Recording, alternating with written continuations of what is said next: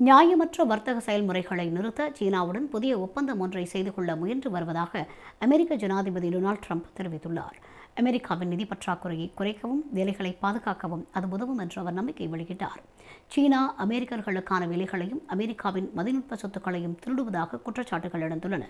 சீனாவுடன் அத்தகைய வர்த்தக ஒப்பந்தத்தை செய்து கொண்டால் அத்தகைய திருட்டுகள் முடிவுக்கு வந்துவிடும் என அமெரிக்க ஜனாதிபதி டொனால்ட் ட்ரம்ப் தெரிவித்துள்ளார்.